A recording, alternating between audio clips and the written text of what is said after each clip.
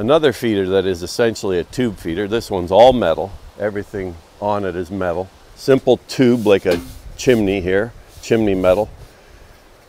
Conical metal top and a tray that's dish-like tray that's attached to the tube with 4 tabs. Simple top opens up.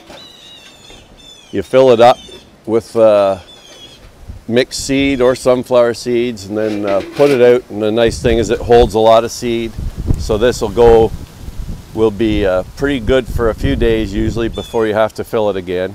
Now here we have a lot of blue jays, as you can probably hear in the background, and I haven't even started feeding yet, but some years we'll have 50 to 100 blue jays, and they can empty even my largest feeders in a day or two. Here's one of the fancier store-bought type tube feeders. This is a square tube, but essentially the same thing.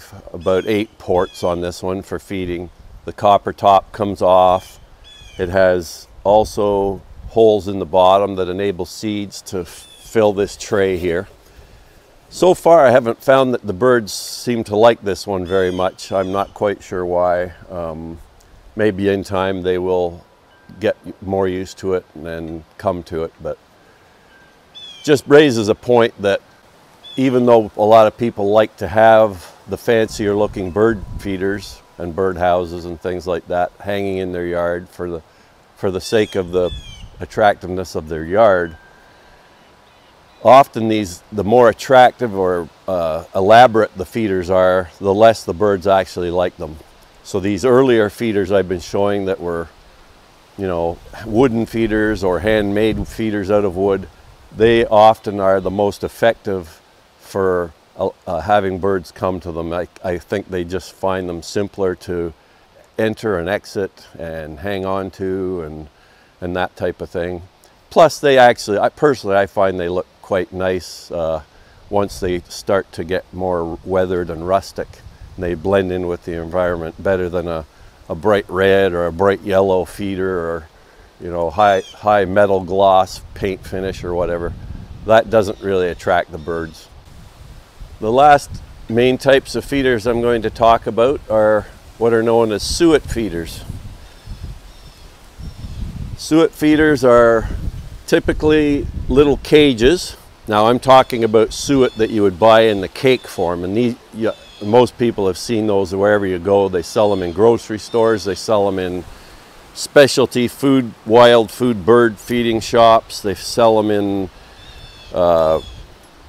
agricultural supply shops. So they're basically little cages made out of rubber coated metal that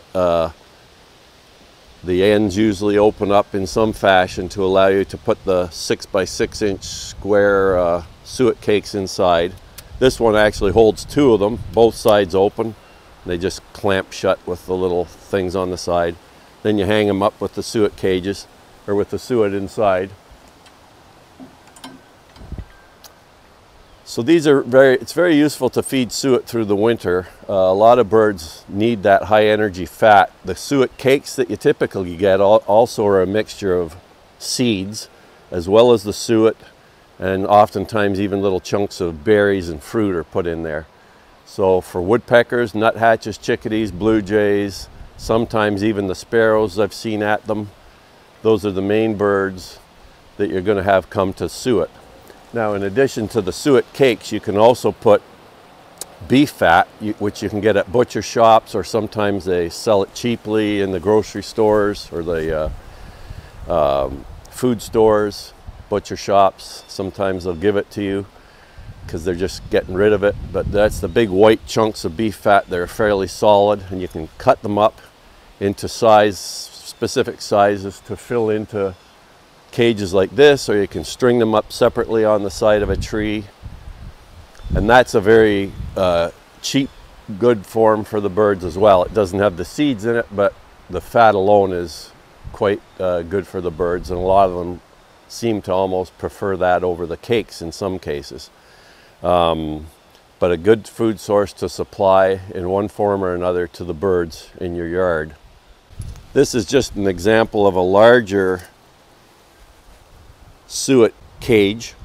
This one will hold about 6 of those typical suet cakes, just because of the size of it. The end opens here, and then as you pull this chain, it closes, just the weight of it closes the end shut, which is a neat little design. And then it has these two little folding side bottoms that come down and enables perching birds to perch there. The woodpeckers don't really care about that. They'll just grab onto it. So you can hang this from a branch. Sometimes I'll hang it close to the side of a tree just so it rests on the tree, which enables woodpeckers to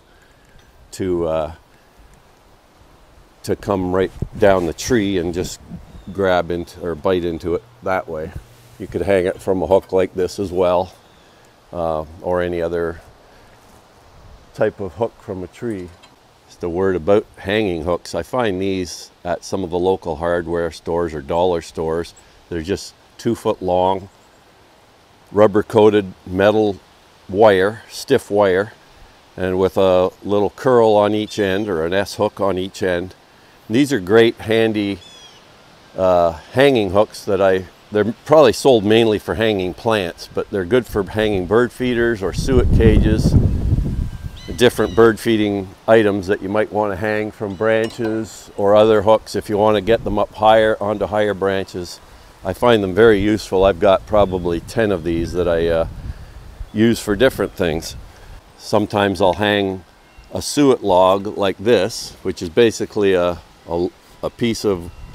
short piece of wood with 1-inch holes drilled into it to a depth of about an inch or an inch and a half. And the suet or peanut butter you can put in there. Mix up peanut butter and suet. You can put in there, and the woodpeckers really like that. But I was just going to say I often hang these logs with a hook like this. I've lost the eye hook that I had drilled into the end of this right now, but that's another good way to hang various things like suet logs.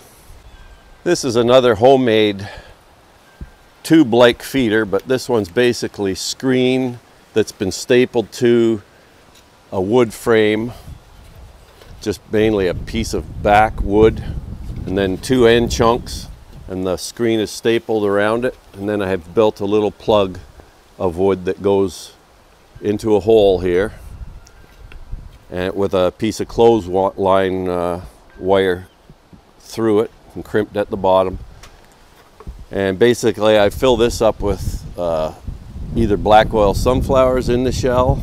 Sometimes I can buy them out of the shell too, and they'll sit in here. They fall out a little bit, but they tend to stay in for the most part. But I primarily use this for peanuts out of the shell. Cracked peanuts I can buy locally out of the shell, and the birds come here and pick out the shell pieces from within the screen. So this is a favorite feeder that the birds really like. This one's getting a little bit ratty here due to squirrel damage, but so I probably need to rebuild that. But that's another type of feeder you can build quite easily, cheaply, and is very useful for feeding the birds. And again, nuthatches, chickadees, woodpeckers really like to come to these feeders. When you're considering bird feeder placement, there's a few things to consider to help protect the birds as much as possible.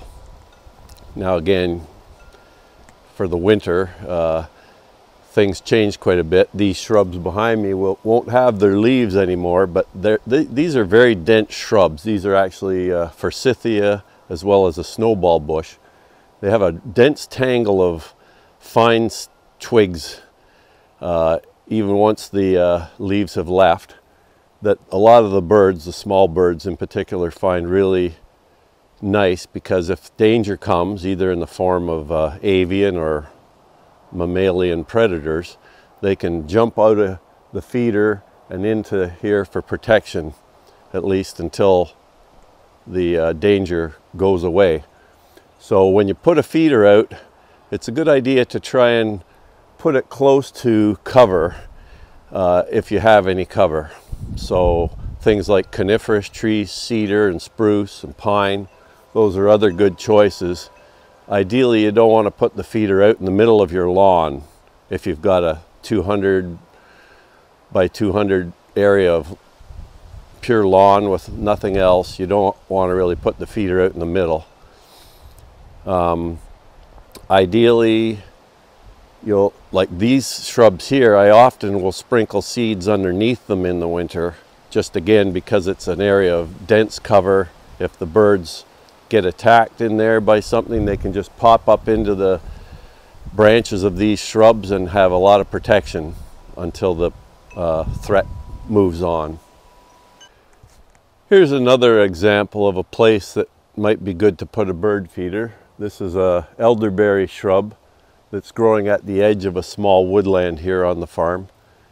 And as you can see, it's got lots of a tangled web of trunks and twigs that can, even in the winter without the leaves, will provide a lot of protective cover for small birds if they need to try and get away from a predator of some type.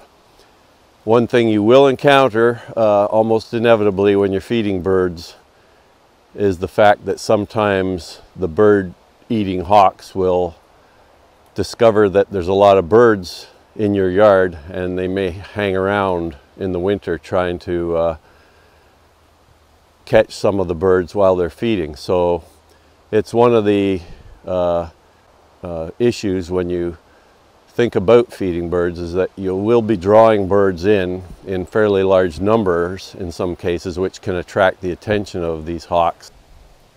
Usually each winter I will hang some sort of a feeder in this oak tree too that we have behind our house. It's not too far away from some coniferous trees to the east, so while it is fairly isolated on its own, I'll often hang a suet feeder here, or sometimes one of the tube feeders that has multiple ports on it, and the finches can sit up in the tree, and the woodpeckers like the trunk of the tree to adhere to, go up and down. Here's an example of a little garden structure I built quite a few years ago, and it's getting pretty well covered in lichen and whatnot now, but it was a little cedar structure with a little roof thing, and here you can see I've got a candle lantern hanging on it. But we also have shrubs growing all around it now, as you can see. Huckleberry, or honeysuckle, sorry, on this side, and yew over here.